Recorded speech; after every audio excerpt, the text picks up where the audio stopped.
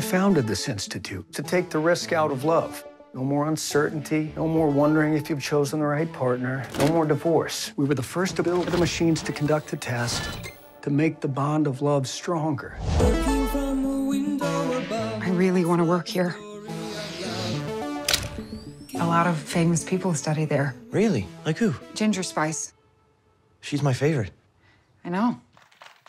How do you ever come up with an idea like this? What inspired it? I think that love is something so elusive. We cannot even analyze. We cannot, and I don't know why it's so difficult to fall in love right now, and especially the younger generation. And you see all of them that they're using these crazy dating apps, and they're swapping right or left with their finger and their nail in order to find the perfect match. And in general, love goes through screens and not through eyes. That's what we're also showing with this test machine, that it's just one click, and then you are waiting on a screen, and you are waiting for the result. And people are letting their emotions and their own feelings to just a machine to decide about them, how people are letting technology to decide about everything in their life. That's the mean thing about technology. It is taken over the world and continues to be taking over the world. You know, you can just give AI your idea and it'll write the script for you. Exactly, and that's what we try to say with the movie, that you cannot let an AI decide about love. Yeah. And unfortunately decide. I mean, if you will see how many younger people are using these dating apps, and they're using them also in a way that it doesn't make sense, because they're meeting somebody by just texting. Yeah. And then they're meeting a real person, and there is no chemistry, and there is nothing, but they are already idealizing something just from text, just from a screen. And congratulations to Apple, because I didn't notice a single cell phone in this film or other levels of technology other than the microwave type thing that was there. Is that on purpose? You just wanted to limit all kinds of forms that we usually see in movies these days? Yes, when we agreed with Apple, I decided to remove all the technology from the movie. No. It was because we are trying to make a comment on technology.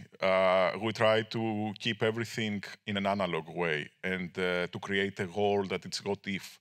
So everything takes place probably at the end of the previous century, or we don't know exactly when. It's timeless. But we try to create that feeling, to give that feeling, the timeless feeling in the film, and to keep only one technological device, which is the test machine. And everybody goes there to find answers about their own feelings and their own emotions. And at the same time, everything is, I mean, the last reference of the movie is Notting Hill, that people are watching in cinema, because Hugh Grant is the only one who knows what is love. And I heard that you were trying to get Hugh Grant to play the Luke Wilson role. Is that true? Yes, and the day that he said no, I was in Toronto and I was walking outside from a cinema, and I saw on the marquee that something else was written, and I said, okay, Hugh Grant, right now your name will go up there. I thought Luke Wilson, by the way, was great. He was perfect for this role, to be honest, yes. And we're very glad that we have him and not Hugh Grant, because I prefer that Hugh Grant is on the cinema.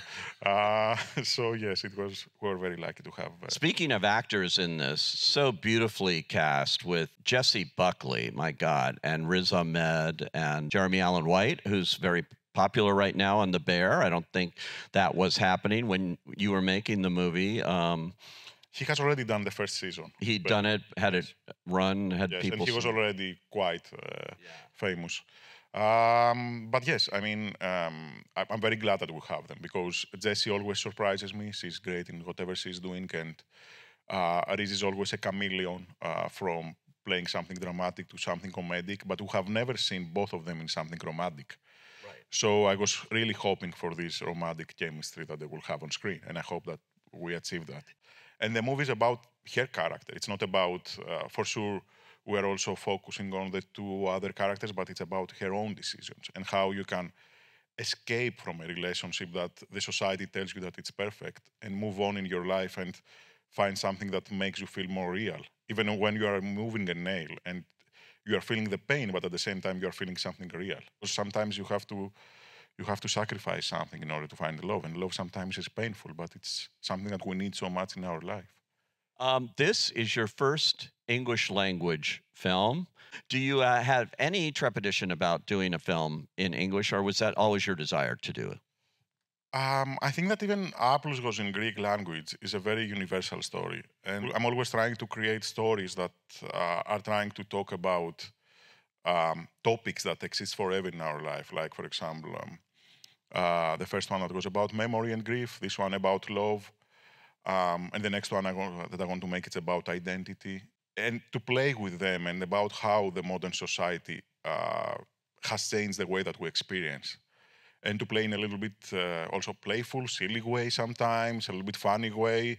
But I think that in both movies there are a lot of layers to understand and to recognize about life and about how life is, even if it's very allegorical, everything.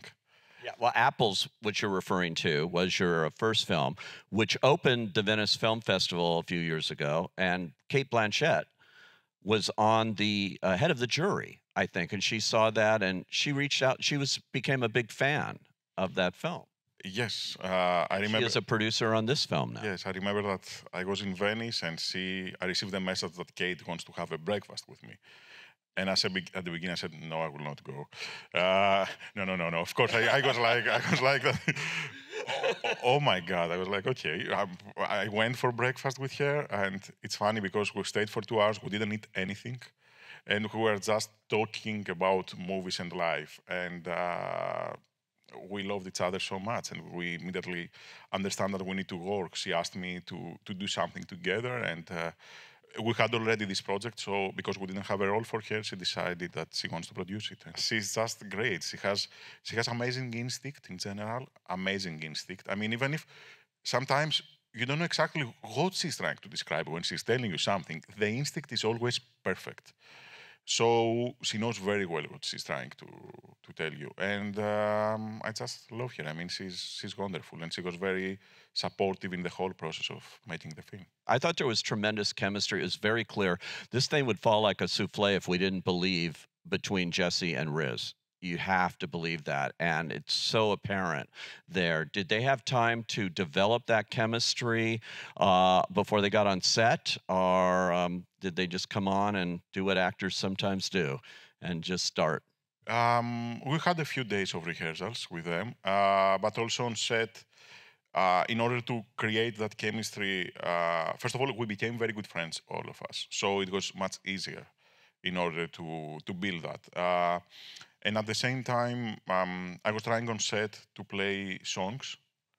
I had selected a different song for every scene, and the whole crew and cast were hearing one song, even in between the takes. That song was always connecting us even more and helping us even more. Are those the songs that are in the movie? No, it's different songs. Some of them are, but most of them are songs that I just love, and I felt that they were creating the right tone for every scene. The tone of this is so perfect. There is such a dry wit here. Some of it's just deadpan funny when, you know, like on these couples, like they're just interviewing them, like the girl who says, we have sex every day, sometimes more than that, for an hour. And the guy they ask, what do you like about her most? Oh, I like her hair, you know. Just delivered so perfectly, you know, not over the top, not trying to get a laugh. It's just there. Yes, we try to create something that looks very, very, very humanistic and warm, but at the same time funny.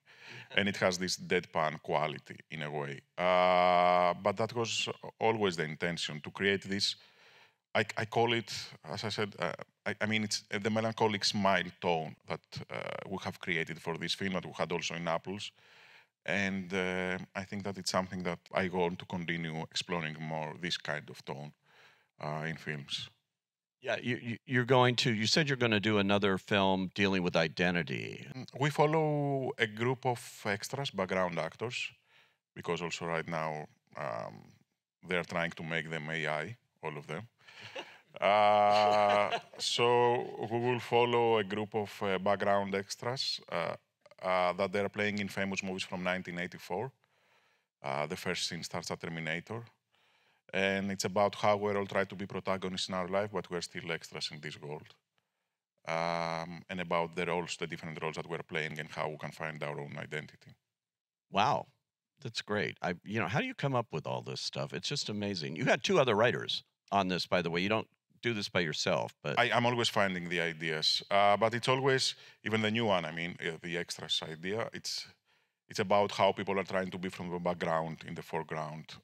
Like people right now through social media and TikTok are trying to be from the background in foreground. So I'm always trying to understand people around me and play with what they are doing in their life and to create something that is a little bit different. who inspired you to go into this business?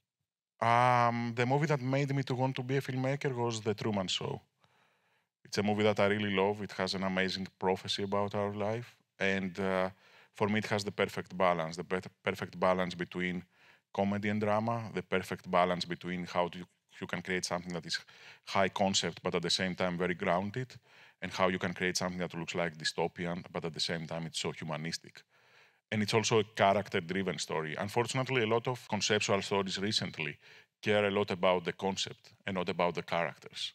Christopher Stracy did the score. It was really a beautiful underscore here. He's a great composer and a great talent. It's funny that he started making movies 3 years ago. He was doing other stuff before. And for me, he's one of the next big talents here in US, and I hope that a lot of people will start working more with him. Beautiful. All of the cinematography, the production design was perfect, unique in it. What were you thinking with the production design in developing that office and what it looks like? With Zazu Myers that we work with, he's also a super talented person. I think that we tried to create something that looks really warm, very inviting for all the couples that are going there, but also because we try to create something timeless that looks a little bit 90s, as we said, but we don't know exactly when. So we try to create this, to give this timeless quality in everything. In all these conceptual stories, they're trying to make something very futuristic. But for me, it's much stronger when you are creating something that is really grounded and you are playing with something that you have already seen, with the absence of technology and not Apple cell phones. There's so many wonderful movies about love that we've seen. I mean, it's a big subject in movies over the century of movies. And I looked at this movie and I said, this is truly about love. It comes through. It was very important to show love through glances and to create something really pure, to create all this anticipation about, to kiss somebody, that it's happening. For me, this kiss scene is much sexier than all the sex scenes that we could have done in this movie, probably. So that's what we tried, to show something really pure. And you succeeded 100%. Well, thank you for coming out and showing it here at the Academy. This is Christoph. And thank you, and good luck with the film as we go along. Thank you so much, Pete. Thank you so much. And thank you all for being here today. Thank you.